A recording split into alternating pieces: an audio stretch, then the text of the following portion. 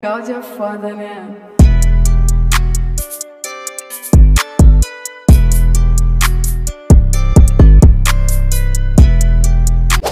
All right, y'all, so tapping in. So I'm down here in Aurora, Nebraska, right? Nice little load. Now, let me tell you about blessings, right? So I'm gonna try to make a long story hella short. I came off of home time, and I got a load coming from Klingerstown, PA, down to Verona, Missouri. That paid $3,200, I think. From there, I got a load going from picking up from Hooks, Texas, and bringing that back down to Verona, Missouri. Okay, that load only paid like $600 something. No, I'm lying. That load paid like $1,080. Okay, so right now, if you round it off, I'm at like $4,500, give or take. So, you know, or as you know, I'm coming over home time. So I was kind of in the hole $400 just for gas. I was able to clear my truck payment while I was on home time because I put money in my e-fund. But I was still a little short, so I wasn't able to cover like $400 worth of gas, or fuel rather, diesel. I came out on a Tuesday, couldn't drop that load till Friday that I came off of home time with. So obviously that truck note came. So now that's 13 something on top of that 4, right? So now I'm like 1,700 in plus gas. Now I'm like $200 something in. Now I did take the H2 class. So what that allowed me to do is get my payment deferred for this week. Today is Thursday. So Wednesday in the payroll, I don't have to worry about a full truck payment. I think $30 is what they're going to take out of my settlement. Now the blessing is I got another load on Monday coming out of Verona, Missouri. Well, not coming out of Verona, Missouri, but I was in Verona, Missouri. I had another load picking up in Arkansas, Danville, Arkansas, and that was supposed to be going back to Joplin, Missouri, right? So here's the blessing, right? Now, I already had enough to cover the truck payment from last week, the back bill, and make a little profit. Nothing major, but I mean, I'm not in the negative. I made a little profit. Very little because I still had to factor in the gas that I used for this week, or for this week, whatever. So I get to Danville, Arkansas, and I check in, and I just happen to notice, oh shoot, I only got 4 hours on my clock.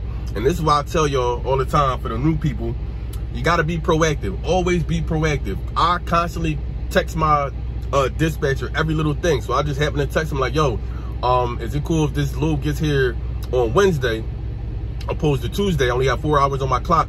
There's no telling how long they're gonna take to load me. I don't know if I'm having enough time to do all this, right? So what he does is he says, okay, you see that driver across the lot? It should be, I forgot the truck number, but go switch with him. Go swap loads, because that load, the load I was on, it needed to get there today, that same day. It was same day load, so that load needed to get there that day. So I swapped loads with the other driver. He has a load coming here to Aurora, Nebraska. Now the blessing in that is, like I just told you, my load that I picked up in Danville, Arkansas was only going to Joplin, Missouri. That only paid $600 something. The load I swapped for was going to Aurora, Nebraska, but that paid, I think, $2,200. So you see how that worked? I was able to drop that by payroll, you know, made an extra $1,400, you know what I mean? So that's the blessing in disguise. So now, opposed to me making a little profit coming off of home time and getting out of the hole, now I'm making a semi-decent profit, and I can hit the ground rolling. So I said all that to say, bro, when you out here leasing, like I said in the last video, why I would never be a company driver, or not even never, but why I chose to do lease at Prime, is because it's always about the potential. It's always about the potential. Now, I'm not saying that wouldn't work the same way for a lease driver, but I know I made out great just coming off of home time. The H2 class helped. But I mean, the potential, it's always the potential. So now I'm expecting maybe a $3,000, everything taken out. That's just to me. When I do get my settlement, I might put that up there just to see if my, you know, my estimates was right. But I'm expecting to get like 3,000, 28, 27, something like that, fresh off of home time though. Still digging out the hole and all that. So if you ask me, that was a good thing. All right, y'all, I'm out here in Nebraska. So I'm just getting some gas. I'm about to fill up for the day. I can't pick up my load until what's today? Thursday. I can't pick up my load till Saturday, right?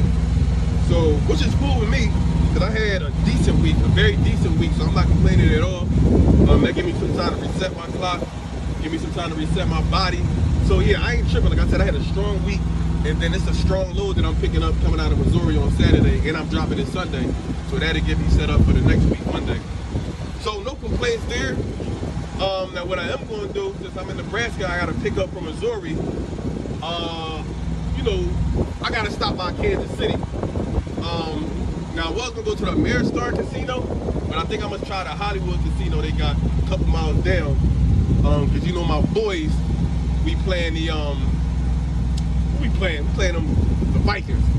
But I don't know what they looking like this year. I ain't see what they look like this year, but I mean I got faith in my squad, so we ain't really worried about nothing.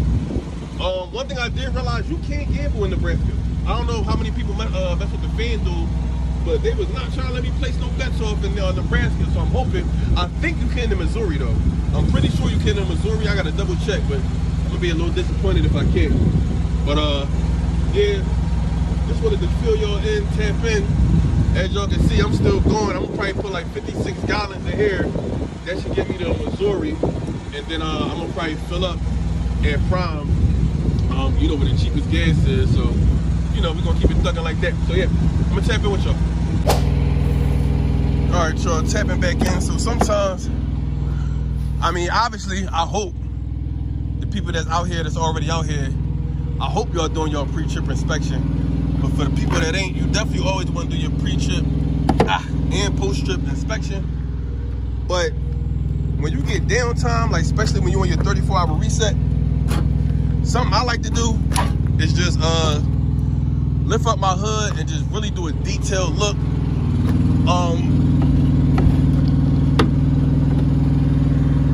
Yeah, just do a detailed look real quick.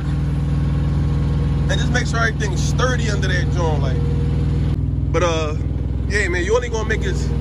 I say you only as good as your truck, right? So just check your coolant level, your fuel, your fluids. Make sure ain't nothing leaking under the truck. As you can see, I definitely need some windshield wiper fluid. I'll be definitely going ham on that. But yeah, man, you don't want no surprises in the morning when you're ready to pull off. I just had this nice 34-hour reset. I got some food. I got to watch the game. I had a good weekend, so all I want to do now is just, you know, hop back in the mix with no issues. So, you know, you want to check your brakes. I don't know if y'all can see that, but my brakes is definitely looking good. And if you in orientation or you in PSD, you should already know you starting your pre-trip off on this side. Can I even remember that? All right, so look, let me see. I ain't even gonna try. I ain't even gonna try. What'd I say? My fluids are okay. But I got my leaf spring, my brake chamber, all my hoses, no abrasions, bubbles, and cuts. What is this? I got my shock absorber, not leaking. I got my 2 U-bolts down here. Yeah, you know how that go. I passed my test already, but you know. Yeah, I just wanted to run that by y'all though. Just definitely make sure y'all truck running cool and all that. And yeah, before I make this video too long and drawn out, I'm gonna just tap out here and I'm gonna get with y'all. All right, what's up with y'all? What's up with y'all? Tapping in on this, what, Friday on my 34-hour reset and all that. So I'm in Kansas right now. I got here last night. My load don't pick up until tomorrow. And I had this load so many times, and it's an open window that I know the pickup time is from 9:30 to 3:30. But I know that more than likely the load's not probably gonna be ready till like 2 or 3. So I said, you know what? I might as well just, you know, take my 34-hour reset. Everything here, I got a Dave & Buster's around the corner, Walmart across the street. Only thing I don't got is the truck stop. So I had the PC to like a pilot that was like 30 miles away just to take a shower and all that. But outside of that, I mean, everything I need is pretty much here. So no complaints there. Yeah, so I'm gonna tap in with y'all. I just wanted to fill y'all in on what was going on. So maybe when I come out of here, I'll tap in a little later. All right, y'all, so tapping back in. So yeah, I'm gonna pretty much wrap the video up here. I don't want to make this no long drawn out video or me talking about nothing, but I know for a while I've been telling y'all I wanted to post up a lot of the loads that I've been getting, like far as how much they paying. And I know in my comments a lot of people have been telling me to, like, yo, just post up some numbers. So I was able to do that for y'all in this video, because I know before I came out here, that's one of the #1 things I was really curious about. Like, okay, I know how much money y'all making per week, but how much are these loads paying? So like I said, I got some $3,000 loads, I got some $1,000 loads, and I think I got like a $2,000 load in there. Y'all can run the video back and see, but that's around the average. I think it totaled out to like maybe 6,000, 6,500 for that week. So that go back to that last video when I was saying, like, I average anywhere from like 45 to like 5,000 a week. But some weeks I do get higher, for instance, like this, 6,500. And some weeks I do get low. Like, I think lowest I got, I ain't gonna say lowest I got. Well, yeah, lowest I got maybe like 3,500, just under $4,000 a week. But it's always going to fluctuate. But as long as you hitting that $45,000 to $5,000 mark, you're going to be good. Now, like I said, you got to understand this is trucking every week, not going to be the same. It's not like you working a regular 9-to-5 job at a retail store or, you know, a fast food restaurant or whatever type of job you come from, where you punching in, you punching out, and you know, all right, I work this amount of hours, I'm making this amount of money every week. It's not really like that. But like I said, it's always that potential. That's the best thing about trucking. And that's the best things about leasing, is that potential that you get. I'm trying not to get hit by a car, obviously. But it's always about that potential. And in trucking, sky's the limit. I'm not even going to say the fact that prime, lease, I'm not going to say that sky's the limit. But as far as just trucking in general, bro, that sky's the limit. Ain't no telling how much you can make out here. If I could gross $8,000 a week, not every week, but you know what I mean, $8,000 in a week, leasing at prime, just imagine what these owner-operators doing out here. You know what I mean? So when you hear numbers like, I made $14,000 in a week, all this crazy stuff, that'd be real. That'd be real. So it's a lot of money out here to be made. Hopefully that motivates you to get out here. But I'm about to retire to my truck. Like I said, I got to pick up this load in Aurora, Nebraska. So I'm going to pick that up tomorrow, even though I almost went down. I don't know if y'all seen that. But I got to pick this load up in Aurora, Nebraska. Which probably won't be ready till like 2 o'clock, 3 o'clock, and 6 o'clock right now. So I got plenty of time to just sleep, get my mind right, get my body right and all that. So I will tap in with y'all in the next video, and I'm out.